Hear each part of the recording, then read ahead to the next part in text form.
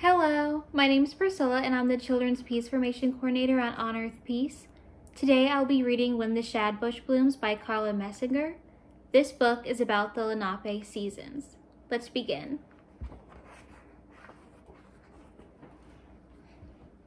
My whole family lives close to the land and to each other through the cycle of the seasons.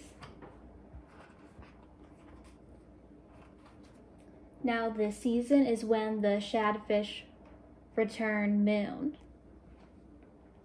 My grandparents' grandparents walked beside the same stream where I walk with my brother, and we can see what they saw.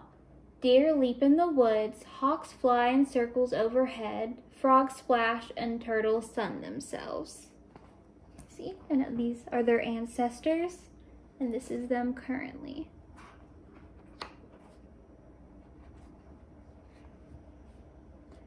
In early spring, when the shadbush blooms like a white lace veil, we go fishing.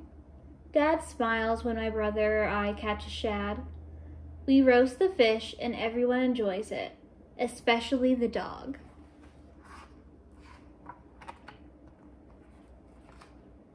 This season is grass and geese moon, planting moon.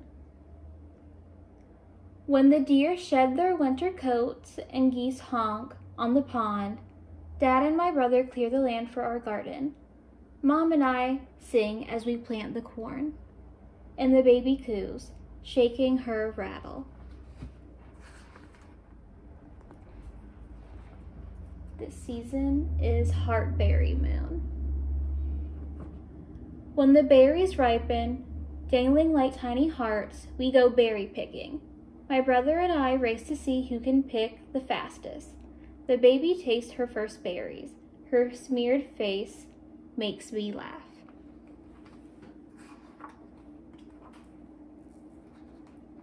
Now this season is bees moon.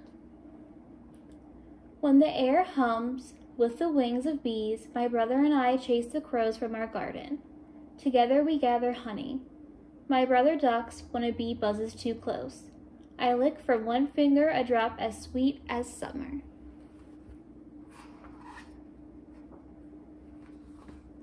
Now this season is moon of roasting ears of corn. When tall stalks rustle and the ears of corn have grown fat, we roast corn with our friends. While Grandma carefully takes her corn off the cob, I gobble mine fast. The baby plays with a new doll and my brother scores a goal for his team.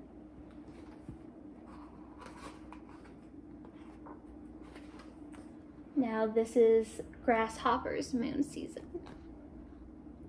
When grasshoppers patter in the fields and the evenings echo with insect song, we enjoy the autumn harvest.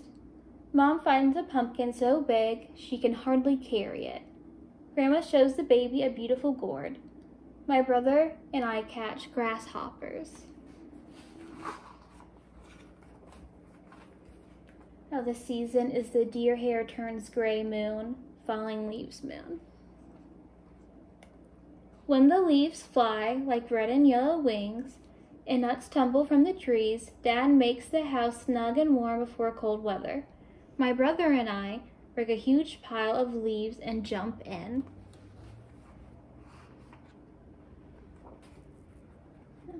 This season is the falling moon season. When gray skies drop flakes that glitter like falling stars, my brother and I climb the hill.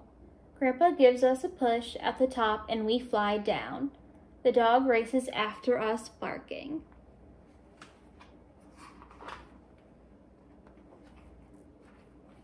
Now this season is the cold makes the trees crack moon.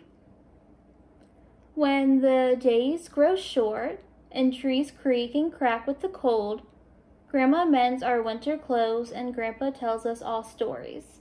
While we settle in, Mom fixes a snack. I ask to hear my favorite story twice.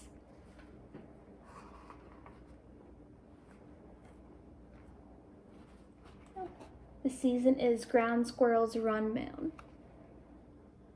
When ground squirrels dig in the drifts of snow and birds perch on frozen branches, the boys start a snowball fight with the girls. Mom stocks the house with food. My brother and I remember to share with the animal people.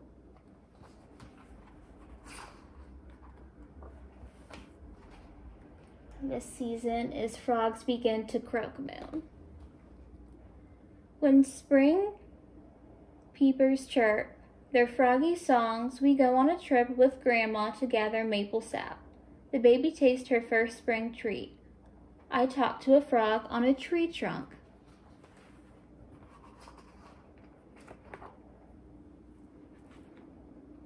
Then we go back to when the shadfish return moon season. As the seasons circle around once more, my brother and I walk to the stream. We watch for the shadbush to bloom again, as my grandparents' grandparents did. And now at the back of this book, it talks more about the Lenape people and their seasons. It says, unlike the European calendar, which assigns a fixed number of days to each month, sun, moon, and the natural world have always guided the Lenape people's lives. For countless generations, they have followed the cycles of fishing, hunting, planting, tending gardens, and taking in the harvest.